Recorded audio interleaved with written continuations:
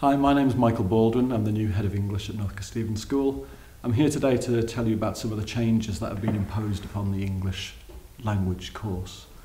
Some of you may have had children in the school before, some of you may not, but it's really important that whoever you are, you understand some of the changes.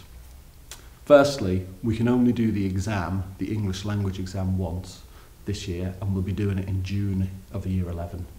This may be familiar to some of you because you may have done summer exams yourself, but over previous years students have been able to do earlier exams.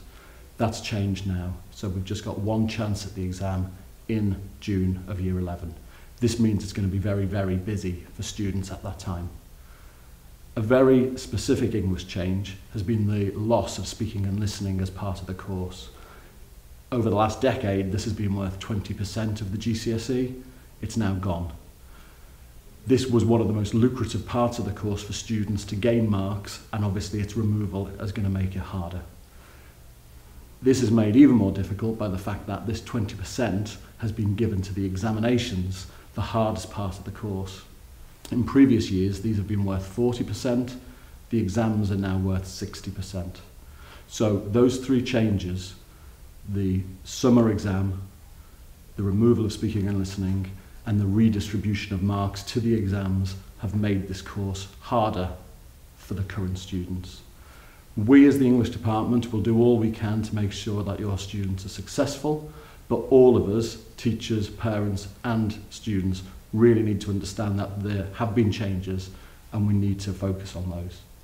If you've got any questions at all about these changes, please contact me at the school. Thank you very much. I'm Mrs. Lloyd, Head of Maths. The most important message we need to convey is that for all classes in Year 11, the Maths GCSE is going to be at the end of the year, in the summer exam season. In previous years, you may be aware of students that have sat in November, January, March. There have been all sorts of opportunities, and we had intended we would do a bit of that this year, but it has changed now. So all Year 11s are doing their exam at the end of Year 11 in the summer. There'll be the trials in January for all Year 11 in all their subjects, but in addition to that, in the Maths department there will be extra small-scale internal exams just in class time to give a bit more exam practice, and that will help with students making their best progress possible and to help staff decide what the final tier of entry is going to be, foundation or higher. They need to make that decision for some students. And in Set 1, Miss Empson's classes, a final decision on which students are actually going to sit the Level 2 further maths qualification. So staff need to have information nearer the time for that. Because the exams are in the summer, it's really important that students are working steadily throughout the year. The thing with maths is you can't just revise it all in the week before and learn it and then do it in the exam. It doesn't work like that because it's a build-up of skills. Everything the students have ever learned since primary school has got to be known and displayed in this final assessment. So really steadily working throughout the year is vital.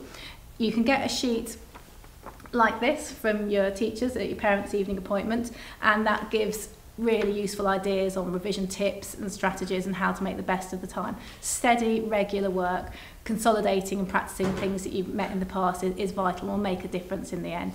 So exams at the end of the summer, there'll be plenty of practice and lots of advice for your revision strategies. There's been some recent changes into the way that Key Stage 4 science has been assessed and graded. The move to linear will affect mostly the triple students who for the first time will be taking all other examinations at the end of Year 11. This will therefore effectively double their workload in this period from a science perspective. In preparation for that, we are trying our best to prepare students as they go through each of the units with a series of interim and final assessments in every unit that they are delivered, and they will also have the opportunity to get feedback on those against OCR grading criteria. Couple this with the mock exam in January should give them an honest and full reflection of their progress through this GCSE course. The biggest change that will affect the rest of the students taking GCSE science occurred when the government announced on the 29th of September that only the first attempt at a student's exam will count towards the school's performance data. Having just taken their first examinations at the end of Year 10, this was initially a bit of concern. However, when reading through the information, it became apparent that as long as the students took their exams before the 29th of September, any subsequent retakes would still qualify. This means that the current year 11 students who took their exams last year will still have the opportunity to resit the paper this year should they deem to do so in order to improve their performance. Sadly, science was subject to a hit this year with very much of this type of English had last year in terms of the way that the exams were graded. Specifically, the controlled assessment was really graded down across the country. This has had a negative impact on science, not just in NK, but across the country in all schools taking this examination.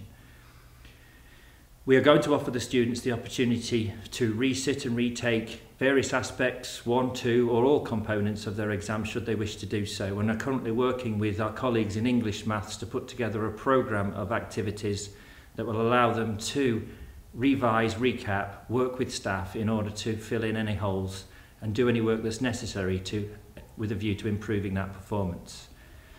Being the fact that several departments might want the students at any particular time, we're currently trying to coordinate this so that science and maths and English are not requiring the students to be in the same place at the same time. Overall, however, the move to linear and the increasing demand of the courses will mean that students are really going to have to make sure that they meet us halfway and make sure that they are putting in the hours outside of school to prepare for the huge amount of material needed for exam success in science.